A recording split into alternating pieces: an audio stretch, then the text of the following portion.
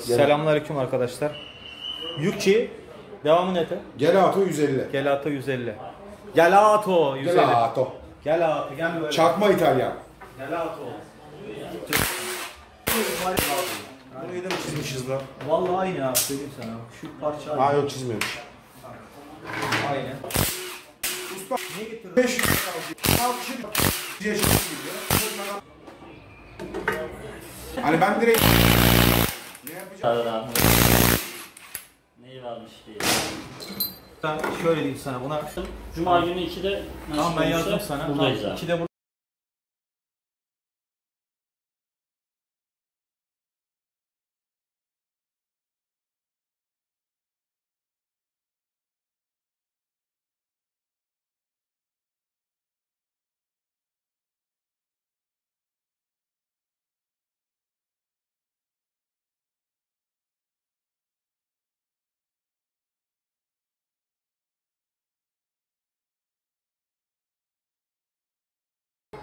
Şimdi gözlük var. Teşhis.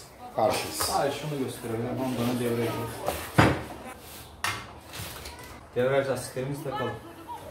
Bunlar yeni yumuşak lastikler. Yumuşak lastikler, yani bak bunun içinde metal yok. Parça Al. Orijinal Honda devreci. Honda'nın debriyajı mesela. Hani model vermeyeceğim. Aynen. Ustama sorarsınız Ekmek modelini. yiyoruz abi. Aynen, modelini. Sormayın abi. Ustama getirin motorunu daha Sormayın doğrusu. abi, ekmek yiyoruz abi. Taşmayalım abi. Yani. Bunlar Ya da... kimisi diyor abi ben ustaya götüreceğime kendim yaparım. Ya tamam ya, abi değiştirin. Hangi debriyaj? Hangi makineyi kullanayım? Ya arkadaş tamam, biz de dükkanı kapatıp gidelim o zaman. Yani abi o kadar sormayın abi. Niye o kadar şey soruyorsunuz? Hayır desek de eyvallah da yani.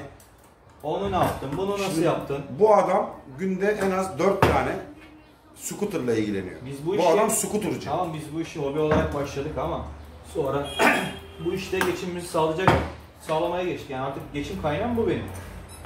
Gelip de benden kritik bölgelerde bilgi istemeyin.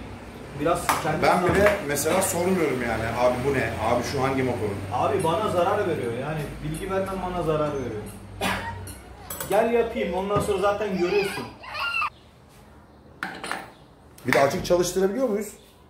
Kapatmadan kapağına kayış vuruyor mu, vuruntu yapıyor mu? Bakarız. İç dizaynına da bir bakalım abi. Arkadaşlar da görmüş olsun.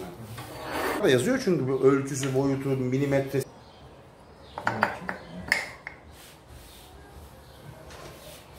Bir de arkadaşlar bunda şeyi denemedik biz.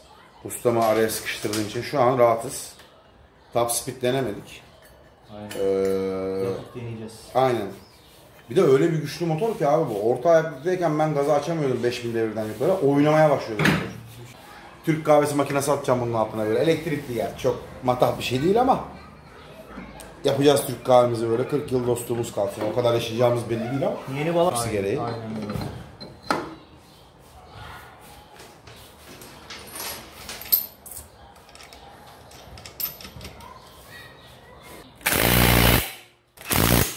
Eski motorcular hep scooter'a biniyor sonradan. Neden? Abi rahat. Bir zaman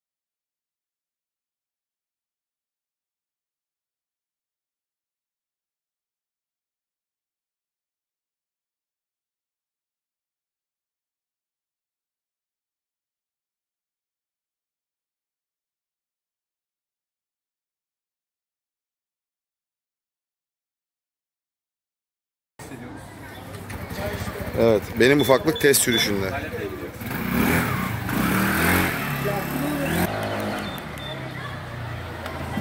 titreşim hiç kalmadı ha bak. Var mı titreşim seninkinde? Abi vardı. Özellikle son zamanlarda debriyaj Elektrikli gibi kalkıyor. iptaldi yani. Biraz zoom yaptım sana dur. Düzeltelim. Amerikan parkları da ben yaptım. Nasıl olmuş mu? Gayet iyi. Şöyle güneş geliyor. Böyle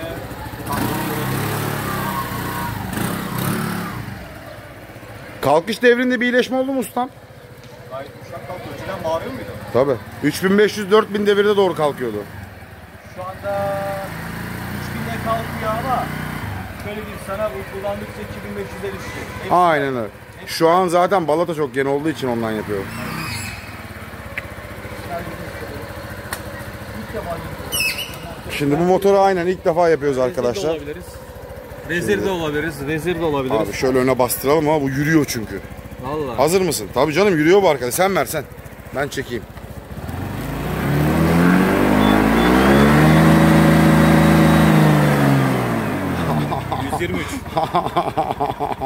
Tamam 3'ü at kafadan. Bana 120'si yeter.